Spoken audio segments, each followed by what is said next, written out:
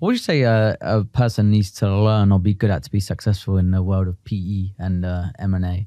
And PE, private equity and mergers and acquisitions. Well, you have to be financially really sound. You have to be really good with numbers.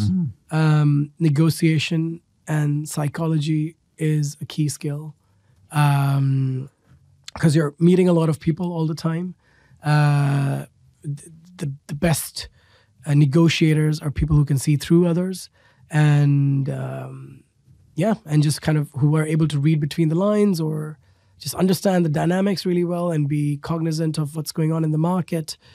But yeah, you do meet a lot of people. It's very different from, let's say, consulting, where you're doing a lot of slides and Excel sheets.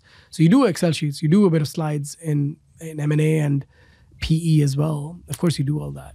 But it's a lot of also thinking and really thinking about what's going on and working with the founders or CEOs or their companies. So you also need to know how to run a company. The closest you get to being able to run a company, probably you'll be good. Accounting and financial engineering is a key skill. I can tell you that 10 years ago when I went to business school, PE was all about bankers.